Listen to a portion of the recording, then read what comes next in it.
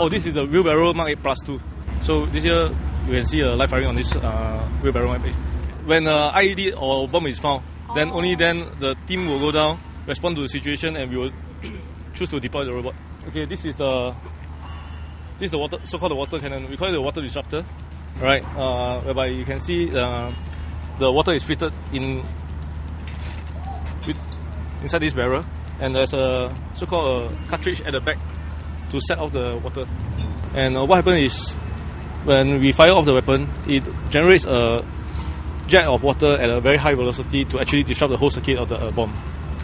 Oh, so they fire water? Yes, correct. But it's at a very high speed, whereby if there's a circuit inside the bomb, right, it actually disrupt the whole circuit. So-called disrupt is so-called break up the whole circuit, and you will not function at all. It can penetrate metals up to 2 to 3 mm. It can be deployed as close as possible, but on the robot itself, we have a safety standoff on the weapon so that we do not touch the bomb at all. It's controlled via the hand controller. This is the hand controller. All our EOD operators went through training with this robot. So we can see from the monitor, right? There's actually a cardboard here which signifies how close we are to the bomb.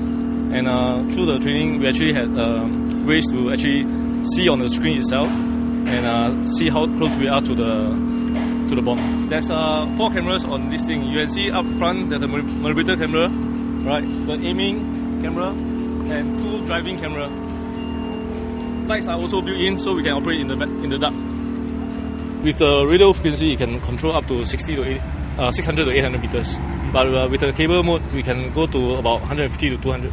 The scenario wise is actually in, I believe you guys saw a sequence, is in Act 1, the D3 display. Yeah. Alright, after you see the MUV, the EOD MUV parked here, the market will actually come out, alright, disrupt the bomb, and there will be a guy wearing a bamboo suit coming out to verify that the bomb is so-called disrupted, and he will give up a visual signal.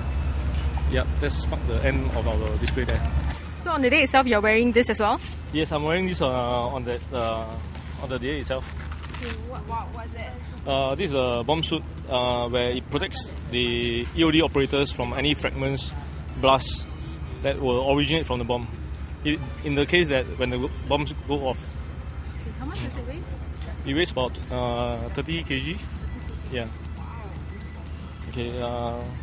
So you guys have a look at it. Does it feel even hotter when you are in this suit? You want to try? This is a brand new suit. You can try if you want. Okay, now. Let's try it.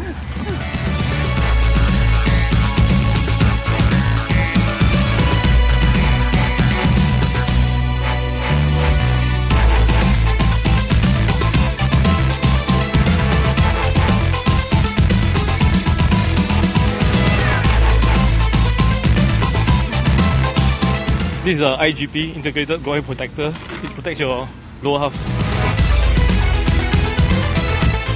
It looks like diapers. Yeah, it is.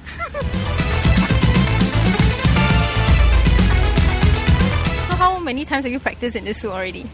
A lot of times. A lot of times? Yeah. It feels very heavy. It looks like it'll be hard to walk in.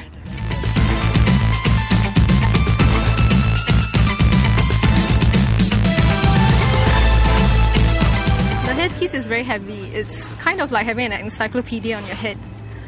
Balancing and a very heavy book on your head. Can you listen to my instruction? Yes. Right, first of all, I need to put your right hand through. Right hand through.